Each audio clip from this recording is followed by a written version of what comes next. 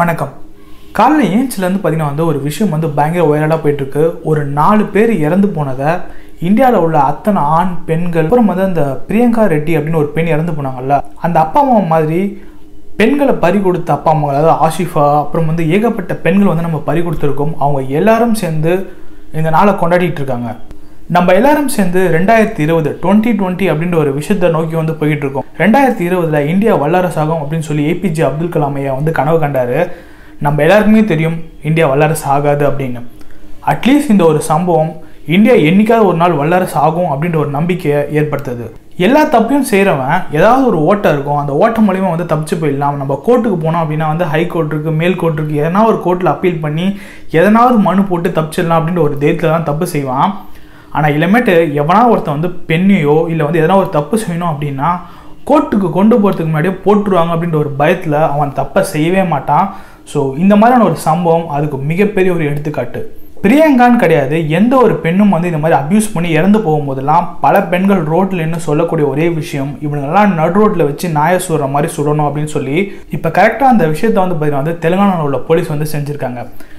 இந்த முடிவு ஃபர்ஸ்ட் யார் எடுத்தான்னு எனக்கு தெரியல. ஒருவேளை சிஎம் எடுத்துருந்துருக்கலாம், இல்லை ஐஜி எடுத்துருக்கலாம். யாரோ ஒரு போலீஸ் கண்டிப்பாக ஃபர்ஸ்ட் இதை டிசிஷன் எடுத்திருப்பாங்க. ஸோ எடுத்து அவங்களுக்கு ஃபர்ஸ்ட்டு நன்றி. நிறைய அரசியல்வாதிகள் அப்புறம் இந்த மனித உரிமை மீறல் அதெல்லாம் சில பேர்லாம் இருப்பாங்க இல்லையா, ஸோ அவங்கெல்லாம் சேர்ந்து இதெல்லாம் ரொம்ப ரொம்ப தப்பு, இது சட்ட மீறல், இவங்களுக்கு சட்டப்படி தண்டனை வாங்கி தரணும் அப்படின்னு சொல்லி ஒரு தரப்பும், பல பேர் பார்த்தீங்கன்னா இது சூப்பர், இப்படி தான் பண்ணணும் அப்படின்னு சில பேரும் சொல்லியிருக்காங்க. ஸோ பார்த்தீங்கன்னா 4 பேர் பார்த்தீங்கன்னா ஒரு பெண்ணை ரேப் பண்ணி அதாவது பார்த்தீங்கன்னா ஒரு இடத்துல வச்சு எரிச்சு கொள்றாங்க. ஸோ அப்போ நிறைய பேர் நியாயம் கேட்டு யாரும் வரல. ஸோ அந்த பொண்ணு பார்த்தீங்கன்னா இதுக்கு அனுசரித்து போயிருக்கலாம்னு சொல்லி சில கேவலமான விஷயங்களை சில பேர் சொல்லியிருந்தாங்க. ஸோ இதெல்லாம் தாண்டி பார்த்தீங்கன்னா இந்த விஷயம் உங்கள் வீட்டில் இருக்க ஒரு பெண்ணுக்கு நடந்தால் இதே மாதிரி நீங்கள் சொல்லுவீங்களா அப்படின்னு நிறைய பேர் கேள்வி கேட்டிருந்தாங்க. இந்த மாதிரியான ஆட்களை இந்த மாதிரி தாங்க செய்யணும், இல்லைனா இந்த மாதிரியான தவறுகள் கண்டினியூஸாக நடந்துக்கிட்டே இருக்கும். சில மோசமான செயலுக்கெல்லாம் பார்த்தீங்கன்னா தூக்கு தண்டனை தருவாங்க. அதை பார்த்தீங்கன்னா நிறைய பேர் கொண்டுட்டாங்கன்னா, இல்லை மனுஷங்களுக்கு உயிரை பாதிக்கிற மாதிரி சில விஷயங்களை செஞ்சுட்டாங்கன்னா மரண தண்டனை அப்படின்னு ஒரு விஷயத்தை கொடுப்பாங்க. ஸோ இந்த மரண தண்டனை அப்படி பார்த்தீங்கன்னா அவ்வளோ ஈஸியாக யாருக்கும் கொடுத்துட மாட்டாங்க. இந்த மரண தண்டனை கொடுக்கறதுக்கு ஒரு முக்கியமான காரணம் பார்த்தீங்கன்னா அவங்க செஞ்ச தப்புக்காக கிடையாது, இளமேட்டு இந்த தப்பு யாரும் செய்யக்கூடாது அப்படின்றதுக்காக தான்.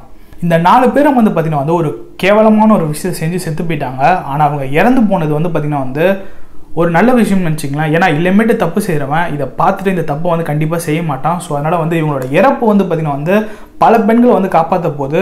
ஸோ இவங்க உயிரோடு இருக்கும்போது நல்ல விஷயங்கள் செஞ்சாங்கன்னு எனக்கு தெரியல. ஆனால் இவங்க இறந்து நிறைய பெண்களுக்கு நல்ல விஷயம் செஞ்சுருக்காங்க. என்னதான் இந்த போலீஸ் அதிகாரிகள் செஞ்சது நியாயமாக இருந்தாலும் இதுக்கு அவங்க விளக்கம் கொடுக்கணும்.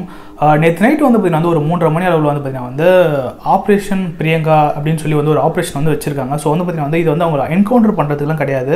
ஸோ ஜஸ்ட் ஆஃப் எந்த ஒரு தப்பு செஞ்சாலும் அதை எப்படி செஞ்சீங்கன்னு சொல்லி நடிச்சு காட்ட சொல்லுவாங்க.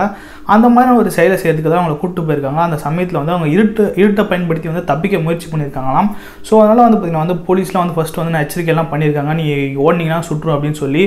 அவங்க கேட்காம ஓடினதில் அவங்கள சுட்டதாக போலீஸ் சொல்லியிருக்கு. இதுக்கு நிறைய பேர் விளக்கம்லாம் கொடுத்துருந்தாங்க. நைட்டு 3:30 மணிக்கா போய் நீங்கள் இது மாதிரி செய்வீங்க அப்படின்னு கேட்டிருந்தாங்க. ஸோ என்கவுண்டர் அப்படின்னா அது அப்படி தான். ஸோ போலீஸும் பார்த்தீங்கன்னா அதுக்கு நிறைய விளக்கங்கள்லாம் கொடுத்துட்டாங்க.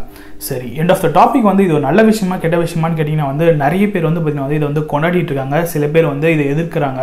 ஆனால் பல பேர் சொல்லக்கூடிய ஒரே விஷயம், ஒரு செயல் நடந்துச்சுன்னா அந்த செயல் மூலிமா எதனா ஒரு நல்ல விஷயம் நடந்துச்சு அப்படின்னா ரொம்பவே சந்தோஷமான ஒரு விஷயம். ஏன்னா இளமேட்டு தப்பு செய்கிற பார்த்தீங்கன்னா ஒவ்வொரு முறை தப்பு செய்யும் போதும் நம்ம கோர்ட்டில் போய் அதில் உள்ள ஒரு ஓட்டையினால தப்பிச்சிடலாம் அப்படின்ற ஒரு எண்ணத்தை அவன் கண்டிப்பாக மறந்துடுவான். ஏன்னா கோர்ட்டு கொண்டு போகிறதுக்கு முன்னாடி நம்மளை சுட்டு கொண்டுருவாங்கன்ற ஒரு அச்சம் அவனுக்கு இருக்கும். ஸோ அதனால் இந்த ஒரு தண்டனை நல்லது அப்படின்றது தான் பல பேரோட கருத்தாக இருக்குது. ஏன்னா காலையிலேருந்து பார்த்தீங்கன்னா வாட்ஸ்அப்பில் இருக்கலாம், டிக்டாக்ல இருக்கலாம், எல்லா சோஷியல் மீடியாவும் இதை பற்றி பேசிகிட்டு இருக்காங்க. என்னதான் நடந்தாலும் சரி, திருப்பி நான் ஒரு விஷயத்தை திருப்பி சொல்ல விரும்புகிறேன். ஸோ நம்ம தான் சேஃப்டியாக பார்த்துக்கணும். நீங்கள் ஒரு இடத்துல இருக்கீங்க அப்படின்னா அவங்க பெஸ்ட் ஃப்ரெண்டாக இருக்கலாம், யாராக வேணா இருக்கலாம். உங்களுக்கு ஏதோ ஒரு தப்பு நடக்க போதுன்னு தோணுச்சுன்னா உடனே 100 கால் பண்ணுங்கள். இல்லை உங்கள் கையில் இருக்க பெப்பர் ஸ்ப்ரேயோ இல்லை ஏதோ ஒரு ஆயத்தை வச்சு தப்பிச்சு போக பாருங்கள். ஸோ தயவுசெய்து அலட்சியமாக இருக்காதீங்க. ஸோ அலட்சியம் அப்படின்றது பார்த்தீங்கன்னா ஒரு மிகப்பெரிய ஆபத்தை உங்களுக்கு ஏற்படுத்தும். இந்தியாவில் மட்டும் கிடையாது, உலகத்தில் வேலைக்கு போகிற அத்தனை பெண்களும் பார்த்தீங்கன்னா அவங்க வீட்டில் இருக்காங்க அப்பாவையோ இல்லை கணவனையோ இல்லை பாய் ஃப்ரெண்டையோ இல்லை அண்ணனையோ நம்பி மட்டும் வெளில வரல, வெளியில் உள்ள அத்தனை ஆண்களையும் நம்பி மட்டும்தான் வெளில வராங்க. ஒரு ஆணுக்கு பெண்கள்கிட்ட என்ன ஒன்றா தேவைப்படலாங்க. ஒரு பெண்ணுக்கு பார்த்தீங்கன்னா ஒரு ஆண்கிட்ட ஒரே ஒரு விஷயம் தான் ரொம்ப முக்கியமாக தேவைப்படும், அது பாதுகாப்பு. ரோட்டில் எவனா ஒருத்தன் வந்து ஒரு பெண்ணை வந்து கிண்டல் பண்ணுறானோ ஏன்னா ஒரு விஷயத்தை செஞ்சாங்கன்னா அதை பார்த்தும் பார்க்காம போகிறதுக்கு பதிலாக அதை தட்டி கேளுங்க. ஸோ நீங்கள் அதை தட்டி கேட்டிங்க அப்படின்னா வந்து நாளைக்கு இந்த மாதிரியான பிரச்சனை வந்து உங்கள் வீட்டில் இருக்க பெண்களுக்கு வரும்போது வேறு யாருனா வந்து கண்டிப்பாக தட்டி கேட்பாங்க. ஸோ ஜஸ்ட் ஆஃப் இந்த ஒரு விஷயத்தை வந்து உங்ககிட்ட பதிவு பண்ணணும் அப்படின்னு ஆசைப்பட்டேன். அதுக்காக மட்டும்தான் இந்த பதிவு. இவங்க 4 பேரும் வந்து சுட்டு கொண்டதை பற்றி நீங்கள் என்ன நினைக்கிறீங்க அப்படின்ற உங்களுடைய கருத்துக்களை வந்து கமெண்ட் செக்ஷனில் மறக்காமல் வந்து லீவ் பண்ணுங்கள். ஸோ இது நியாயமா அநியாயமா அப்படின்றது வந்து ஒரு தரப்பில் வச்சுருந்தாலும் இது நியாயம் தான்டா, இது மாதிரியான தண்டனைகள் தான் இந்த மாதிரியான ஆட்களுக்கு வந்து கிடைக்கணும் அப்படின்றதுல வந்து பல பேர் வந்து உறுதியாக இருக்காங்க. அந்த பெண்ணோட அப்பா அம்மா கூட வந்து பார்த்திங்கன்னா வந்து இதை பார்த்து வந்து ரொம்ப சந்தோஷப்பட்டிருக்காங்க. என் பெண்ணோட வந்து ஆத்மா வந்து சாந்தி அடைஞ்சிருக்கலாம் வந்து சொல்லியிருக்காங்க. ஸோ நிறைய பேர் அதாவது அந்த இறந்து போனவங்க வீட்டில் கூட வந்து பார்த்திங்கன்னா வந்து ஒரு என்ன சொல்கிறது ஒரு பாசிட்டிவான ஒரு விஷயம் தான் வந்து இருக்குது. ஸோ அந்த மாதிரியான ஒரு சம்பவம் இது அப்படின்னு தெரிஞ்சுக்கிங்க. இன்னொரு பிரியங்காவோ இல்லை ஆஷிஃபாவோ இல்லை அது மாதிரி எந்த பெண்களையும் வந்து நம்ம இது மாதிரி இழக்கக்கூடாது. ஸோ அதுக்காக மட்டும்தான் இந்த பதிவு. நன்றி.